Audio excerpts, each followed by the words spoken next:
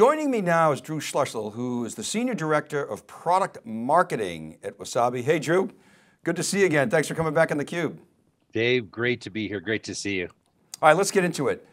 You know, Drew, prior to the pandemic, zero trust, just like kind of like digital transformation was sort of a buzzword.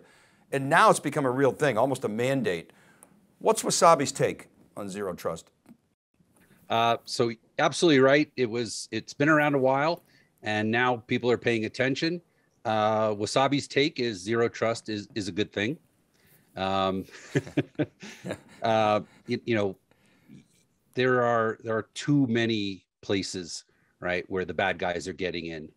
And, I think of zero trust as kind of smashing laziness, right? It takes a little work, takes some planning, but, done properly and using the right technologies, using the right vendors, the rewards are, of course, tremendous, right? You can put to rest the fears of ransomware and having your systems compromised. Well, and we're going to talk about this, but there's a lot of process and thinking involved and design in your zero trust. And you don't want to be wasting time messing with infrastructure. So we're going to talk about that. There's a lot of discussion in the industry, Drew, about immutability and air gaps. I'd like you to share Wasabi's point of view on these topics. How do you approach it and what makes Wasabi different?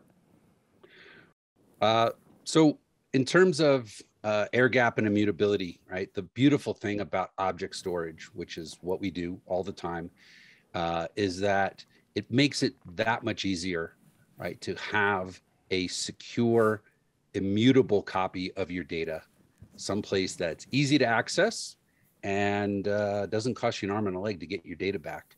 We're working with some of the best, partners in the industry. We're working with folks like, Veeam, Commvault, Arc, Marquee, MSP 360, all folks who understand that you need to have multiple copies of your data. You need to have a copy stored offsite, and that copy needs to be immutable. And we can talk a little bit about what immutability is and what it really means. I wonder if you could talk a little bit more about Wasabi's solution, because sometimes people don't understand. You actually are a cloud. You're not building on other people's public clouds. And storage is the one use case where it actually makes sense to do that. Tell us a little bit more about Wasabi's approach and your solution. Yeah, I appreciate that. So there's definitely some misconception. We are our own cloud storage service. We don't run on top of anybody else, right? It's our systems, it's our software deployed globally, and we interoperate because we adhere to the S3 standard. We interoperate with practically hundreds of applications. Primarily in this case, right, we're talking about backup and recovery applications, and it's such a simple process, right? I mean, just about everybody who's anybody in this business protecting data has the ability now to access cloud storage. And so we've made it really simple. In many cases, you'll see Wasabi as, listed in the primary set of available vendors. And, put in your private keys, make sure that your account is locked down properly using, let's say, multi-factor authentication. And you've got a great place to store copies of your data securely. I mean, we just heard from David Friend. If I did my math right, he was talking about, 1/6 the cost per terabyte per month, maybe even a little better than that. How are you able to achieve such attractive economics? Yeah, so, I can't remember how to translate my fractions into percentages, but I think we talk a lot about being 80%, right? Less expensive than the hyperscalers. And, we talked about this at VeeamON, right? There's some secret sauce there. And, we take a different approach to how we utilize the raw capacity to the effective capacity. And the fact is we're also not having to run, a few hundred other services, right? We do storage, plain and simple, all day, all the time. So we don't have to worry about overhead to support, up and coming other services that are perhaps, going to be a loss leader, right? customers love it, right? They see the fact that their data is growing 40, 80% year over year. They know they need to have some place to keep it secure. And folks are flocking to us in droves. In fact, we're seeing a tremendous amount of migration actually right now, multiple petabytes being brought to Wasabi because folks have figured out that they can't afford to keep going with their current hyperscaler vendor. And immutability is a feature of your Yep. product, right? What's the feature called? Can you double click on that a little bit? Yeah, absolutely. So the term in S3 is object lock.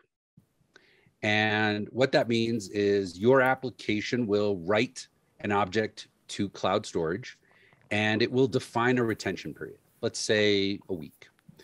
And for that period, that object is immutable, untouchable, cannot be altered in any way, shape, or form. The application can't change it. The system administration can't change it. Wasabi can't change it. Okay, it is truly carved in stone. And this is something that it's been around for a while, but you're seeing a huge uptick, right, in adoption and support for that feature by all the major vendors. And I named off a few earlier. And the best part is that with immutability comes some sense of, well, it comes with not just a sense of security, it is security, right? When you have data that cannot be altered by anybody, even if the bad guys compromise your account, they steal your credentials, right? They can't take away the data. And that's a beautiful thing, a beautiful, beautiful thing. And you look like an S3 bucket, is that right? Yeah. I mean, we're fully compatible with the S3 API. So if you're using S3 API based applications today, it's a very simple matter of just kind of redirecting where you want to store your data. Beautiful thing about backup and recovery, right? That's probably the simplest application, simple being a relative term, as far as lift and shift, right? Because that just means for your next full, right? Point that at Wasabi, retain your other fulls, for whatever, 30, 60, 90 days. And then once you've kind of made that transition from vine to vine, you're off and running with Wasabi. I talked to my open about the allure of object storage historically, the simplicity of the get put syntax, but what about performance? Are you able to deliver performance that's comparable to other storage formats? Oh yeah, absolutely. And we've got the performance numbers on the site to back that up. But I forgot to answer something earlier, right? You said that immutability is a feature. And I want to make it very clear that it is a feature, but it's an API request. Okay, so when you're talking about gets and puts and so forth, the comment you made earlier about being 80% more cost effective or 80% less expensive, that API call, right, is typically something that the other folks charge for, right? And I think we used the metaphor earlier about the refrigerator, but I'll use a different metaphor today, right? You can think of cloud storage as a magical coffee cup, right? It gets as big as you want to store as much coffee as you want, and the coffee's always warm, right? And when you want to take a sip, there's no charge. You want to, pop the lid and see how much coffee is in there, no charge. And that's an important thing because when you're talking about millions or billions of objects, and you want to get a list of those objects, or you want to get the status of the immutable settings for those objects, anywhere else it's going to cost you money to look at your data. With Wasabi, no additional charge. And that's part of the thing that sets us apart. Excellent, thank you for that. So you mentioned some partners before. How do partners fit into the Wasabi story? Where do you stop? Where do they pick up? What do they bring? Can you give us maybe paint a picture for us, an example or two? Sure. So again, we just do storage, right? That is our sole purpose in life is to safely and securely store our customers' data. And so they're working with their application vendors, whether it's Active Archive, backup and recovery, IoT, surveillance, media and entertainment workflows, right? those systems already know how to manage the data, manage the metadata. They just need some place to keep the data that is being worked on, being stored, and so forth, right? So just like plugging in a flash drive on your laptop, right? You literally can plug in Wasabi as long as your applications support the API. Getting started's incredibly easy, right? We offer a 30-day trial, 1 terabyte. And most folks find that within, probably a few hours of their POC, right? It's giving them everything they need in terms of performance, in terms of accessibility, in terms of sovereignty. I'm guessing you talked to, Dave Friend earlier about data sovereignty, right? We're a global company, right? So there's got to be probably, wherever you are in the world, someplace that will satisfy your sovereignty requirements, as well as your compliance requirements. We did talk about sovereignty, Drew. This is really, what's interesting to me, I'm a bit of an industry historian. When I look back to the early days of cloud, I remember the large storage companies, their CEOs would say, we're going to have an answer for the cloud. And they would go out and, for instance, I know one bought a competitor of Carbonite and then couldn't figure out what to do with it. They couldn't figure out how to compete with the cloud, in part because they were afraid it was going to cannibalize their existing business. I think another part is because they just didn't have that imagination to develop an architecture that in a business model that could scale. To see that you guys have done that is, I love it because it brings competition, it brings innovation, and it helps lower clients' cost and solve really nagging problems like, ransomware, mutability, and recovery. I'll give you the last word, Drew. Yeah, you're absolutely right.